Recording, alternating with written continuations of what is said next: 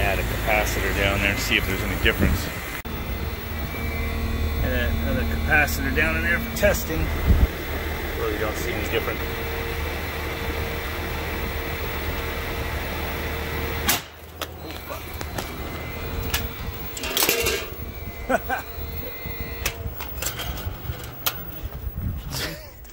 Hey, I hope I caught that on video. What the hell happened with that capacitor there?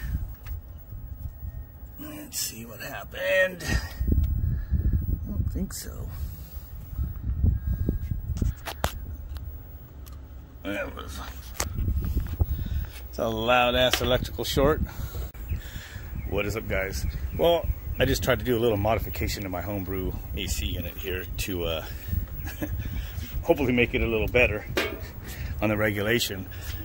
So I added like another one of these capacitors. I took it off an old circuit board from an LG unit. I had tied it into the DC bus at the VFD, and everything was running, and then it like exploded. So I don't know if that was a bad capacitor or what. I couldn't find nothing shorting or touching on it, but I don't know, I messed with it a few times, and then after that, the whole system was shorted. The diode rectifier there, you know, that also came out of an LG, it's shorted, and it was blowing my 50 amp breaker, and then the second time I reset it, it blew my 200 amp breaker on the house, so the family wasn't too happy about that. It sounded like gunshots when whatever was exploding. I didn't see really much come out of the capacitor, but it sure blackened all this plastic trim from the VFD. So anyway, I'm just screwing in the other rectifier. I had two of them, and I'm pretty sure that one's good. When I put power to the bus, I do notice it's a lot safer to do it with the solar power, because the solar power doesn't have an infinitive supply of current. At best, it's whatever the solar panels can do, which is 17 amps when the sun's at noon. Right now, you know, it's gonna be a lot less, so maybe 12 amps or something.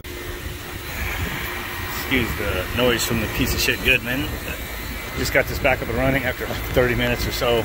Rewiring everything, might have been about 45 minutes. I just gutted my controller out of there.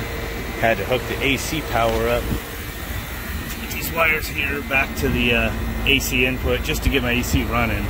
So it's using the internal rectifier here instead of up there. The DC from this solar is still tied in, but it doesn't, there's no controller to phase out the utility power. You can see a bunch of just nasty right here. I don't know what happened. I don't know if it's some sort of, I mean, this isn't electronics paste. I think this is just regular paste flux. I don't know if it was conducting with that high 300 and something volts, but I kept getting boom. I mean, look at the tape, it's fried, it's melted. And I think the capacitor might still be good, though. I chuck it. Anyway, that somehow fried my rectifier, and I put the other one in without that and everything, and then it popped again. So I don't know if the other rectifier, because I brought home two, was bad. No, I know it's not bad because I was using that rectifier inside. So anyway, it's fried now. I think I got like 0 ohms between you know, minus and plus, so it's definitely shorted diode. There's a chance that that triac is shorted. I read it to ground, and I didn't get anything. It seemed to be open, but who knows. But then when I hooked everything up, it went boom, even though that was removed now. So back to the drawing board. I've been wanting to make yet another revision on my regulator anyway, so just gonna have to like do it from scratch again or something. The meter here, and see, it's just should be going through those diodes in series. It's pretty much just dead short. Go over to AC in to a diode out. See that point? It's pretty much a dead short.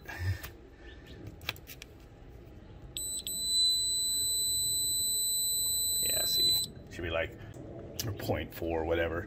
Some are 0.6, but these were reading 0.4 something before it fried.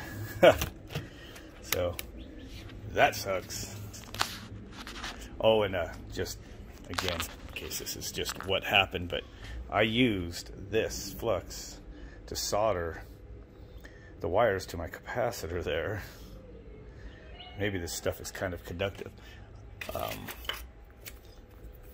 This is what I use on circuit boards, which is made for, you know, circuit boards, and it's pretty expensive stuff. But I was being cheap, and I used, you know, pipe solder flux. Yeah.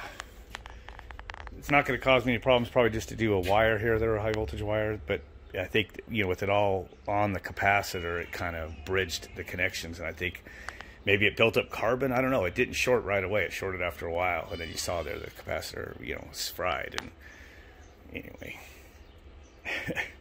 who knows? Until next time.